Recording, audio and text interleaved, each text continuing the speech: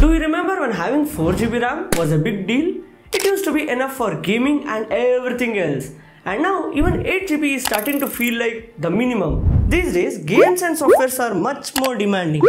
And we all ask the same question. Kitna RAM chahiye? How much RAM do you really need? Is 8GB enough? 16GB enough? Or 32GB?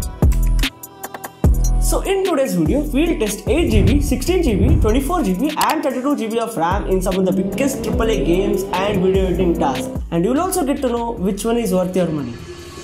And just a quick note guys, these tests are done using DDR4 RAM stick. While DDR5 may provide the similar result, but they are not the same. So keep that in mind. And also, for your reference, these are the system specification of my computer.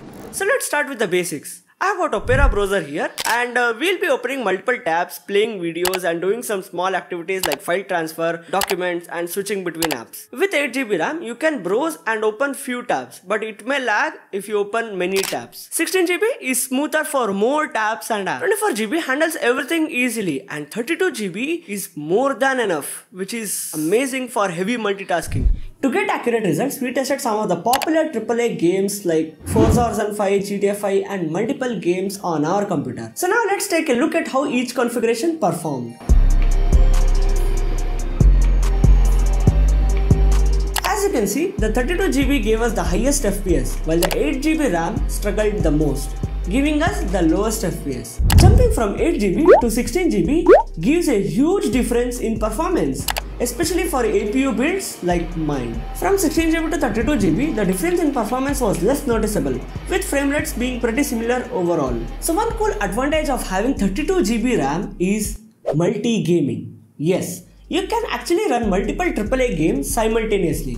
So if you are done playing Valorant, then you can switch to Forza Horizon 5 and then jump to GTA 5, all without closing the application. So how cool is that? So if you are gaming on 8GB, upgrading to 16GB will give you a significant boost in the performance.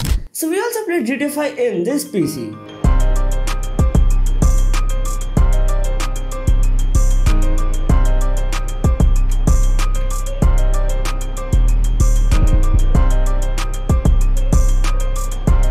Once again, there was a huge jump in performance from 8GB to 16GB RAM, with 32GB setup giving us max FPS of 80 in GTA 5 in 1080p low settings, which is again a good number.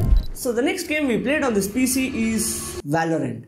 So we removed all the RAM sticks and we only played in 8GB RAM, and we were getting 60 FPS in 8GB RAM in Valorant in 1080p low graphics. So actually 60 FPS is not playable at all in competitive esports gaming because you need higher refresh rate. So we added one more RAM stick, making it a whooping 16GB RAM, and in 16GB we were getting more than 100 FPS. So even with 24GB and 32GB of RAM, the performance remained consistent, giving us over 100 FPS with smooth gameplay. The only thing we need to consider is upgrading from 8GB to 16GB RAM gives you a major jump in the FPS, but if you go above 16GB RAM, then there's no much difference in the FPS.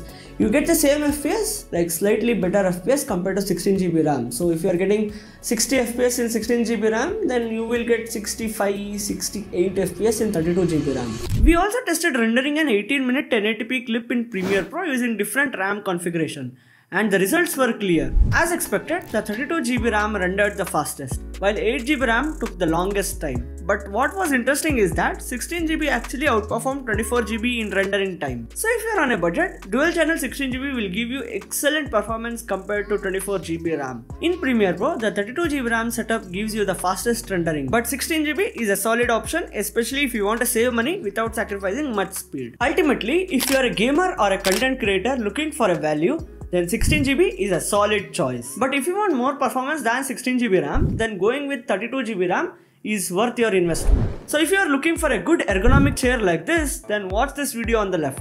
And if you are looking for a good fiber connection, then watch this video on the right. Microphone check, make it a microphone check. Give it a microphone, I make it a microphone dead. Don't step to me, newbie, I can